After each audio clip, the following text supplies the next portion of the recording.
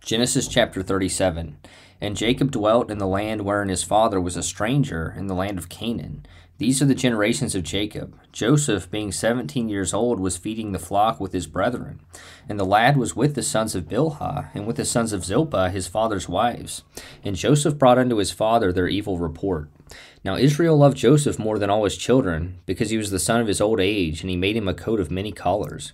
And when his brethren saw that their father loved him more than all his brethren, they hated him, and could not speak peaceably unto him.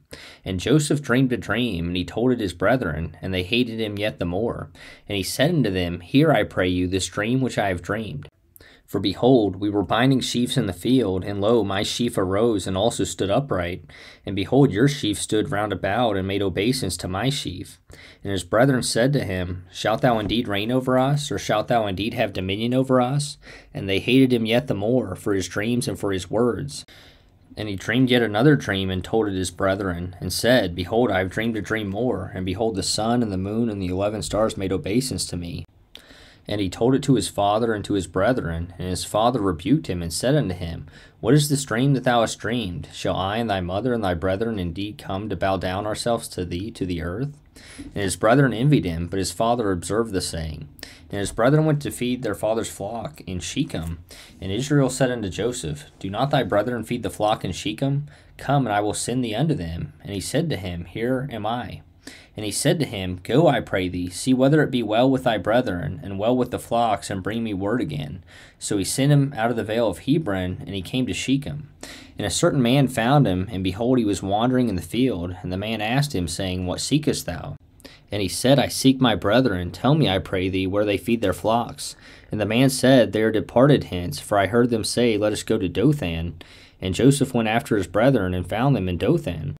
And when they saw him afar off, even before he came near unto them, they conspired against him to slay him. And they said one to another, Behold, the streamer cometh.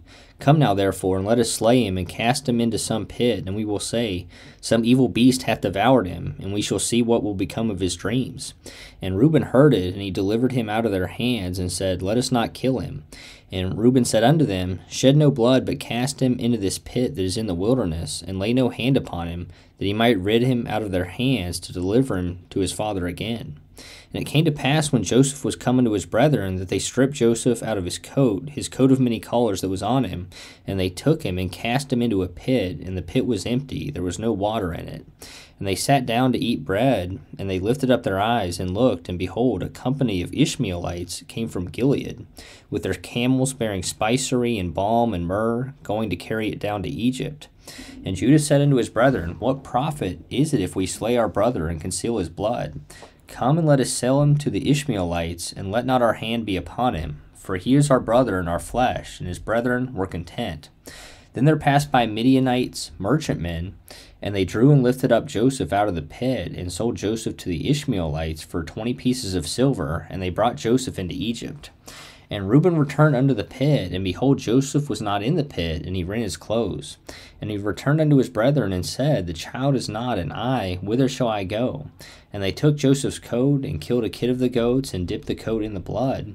And they sent the coat of many colors, and they brought it to their father, and said, This have we found. Know now whether it be thy son's coat or no. And he knew it, and said, It is my son's coat. An evil beast hath devoured him. Joseph is without doubt rent in pieces. And Jacob rent his clothes, and put sackcloth upon his loins, and mourned for his son many days. And all his sons and all his daughters rose up to comfort him, but he refused to be comforted. And he said, For I will go down into the grave unto my son mourning. Thus his father wept for him. And the Midianites sold him into Egypt unto Potiphar, an officer of Pharaoh's, and captain of the guard.